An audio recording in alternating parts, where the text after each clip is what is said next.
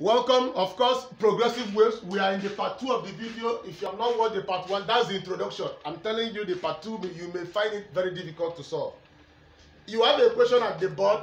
A progressive wave equation is represented by this equation. And of course, look at the equation here. Calculate the frequency, the period, the wavelength, the wave speed.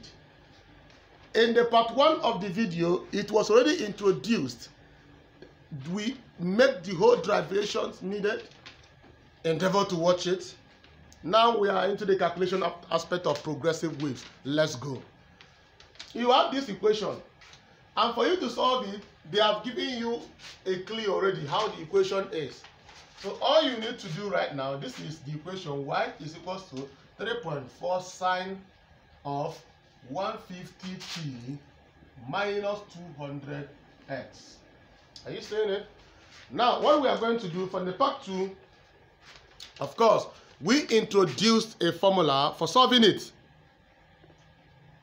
Have you seen it? That's what I'm saying. If you lose the part 1, the part 2 may be tricky for you to understand.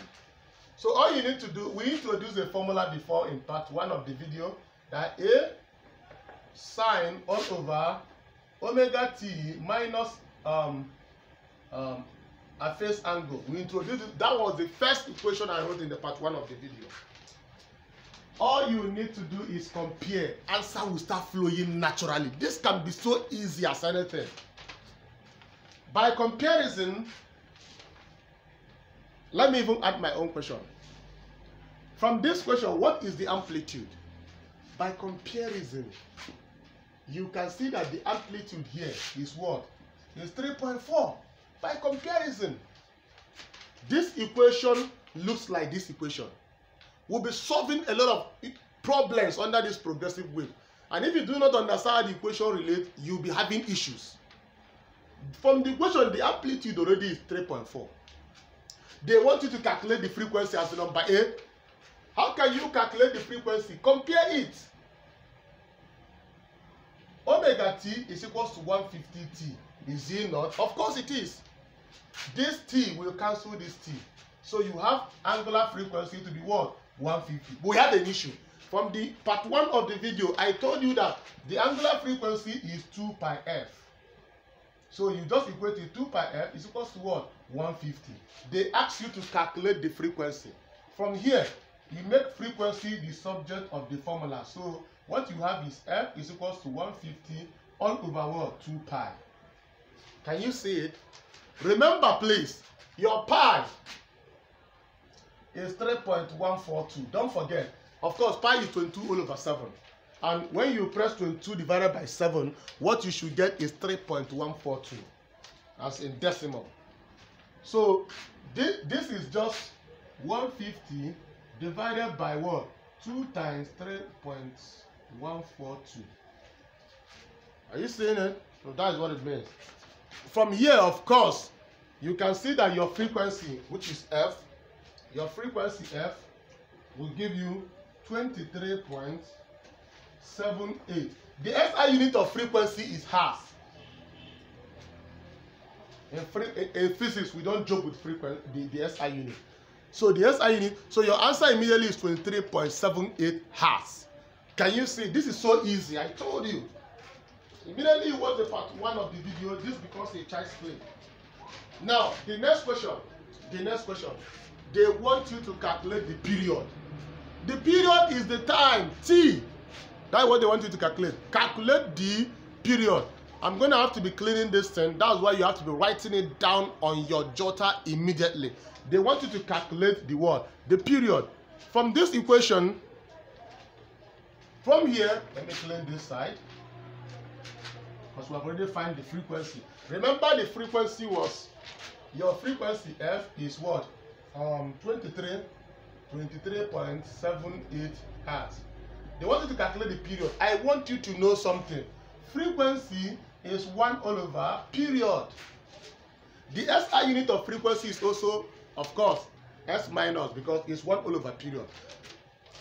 And they want you to calculate period. So all you need to do, your period t is now 1 all over what? Frequency. So 1 divided by 23.78 will give you an answer of 1. 1 divided by 23.78, you have 0.042 seconds. Of course, time is what? The SI unit of time is what? Seconds.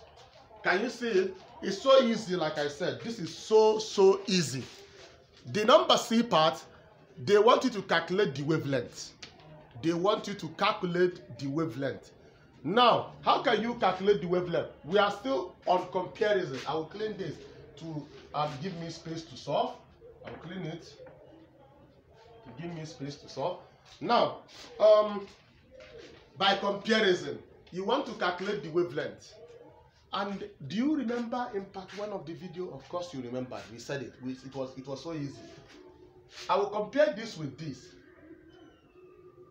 The angular frequency is equal to 200x. Why? Because angular frequency, the formula is 2 pi x all over lambda. So it's equal to what? 200x. Of course, x will cancel x, right? So you are left with 2 pi all over lambda is equal to what? 200. They want us to calculate the wavelength. So this is all over 1. Of course, you are cross multiplying, right? So you have 200 lambda is equal to 2 pi. Dividing by 200, dividing by 200. This cancel this, right? This cancel that. So you are left with lambda. Let me claim to have space for me to solve. From that above, what you are left with is that lambda is equal to 2 pi all over 200. Now this should give you 2 times 3.142 all over 200. So if you should punch it in your calculator, what you should get as your answer should give you 0.0314. And of course, the lambda is measured in what? In meters. That's the SI unit of lambda. Then the last question is to calculate the wave speed. To calculate the wave speed. You can still say it here. Calculate the wave speed, which is the what? The velocity. So, and that is very easy. We already know that velocity from part 1 of the video is what? F lambda. You already know the answer to your frequency, the answer to your wavelength. So all you need to do is you insert it and the answer will flow naturally. So the wavelength is already here, already calculated, 0.0314 times the frequency was 23.78. Punch these two values in your calculator, you should get 0.75. And of course the SI unit of velocity is what? Meter per second. That is the SI unit. This is so easy. If you have not watched the part 1 of the video, the part 2 will be very, very difficult for you to understand. Endeavor to watch the part 1 before you come to the part 2 of the video. We are going to continue dropping a lot of examples under progressive waves. Endeavor to watch it.